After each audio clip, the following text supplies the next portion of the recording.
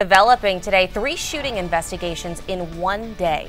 And one of them was deadly. First, we want to take you to Midtown, where that deadly shooting happened last night. Around 6 p.m., Tucson police responded to a building near Broadway and Rosemont. And that's where Kendra Hall is live this morning. Kendra, overnight we learned new information about the suspect and what led up to this shooting.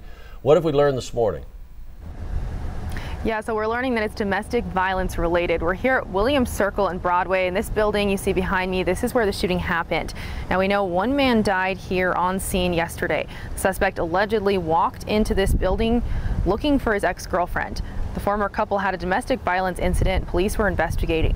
Security guards who were actually told to look out for this man confronted him and they exchanged gunfire. The guard was shot in the boot but was not injured. Now, the suspect in his 20s was shot and killed by one of the security guards. Police say they were already looking into the suspect after that domestic violence incident that happened just 5 days ago.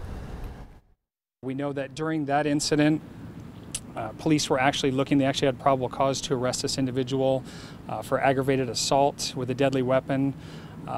2 different counts of that, one for the roommate that also lived with them, and a kidnapping charge as well. So we've actually been looking for this individual before this even happened.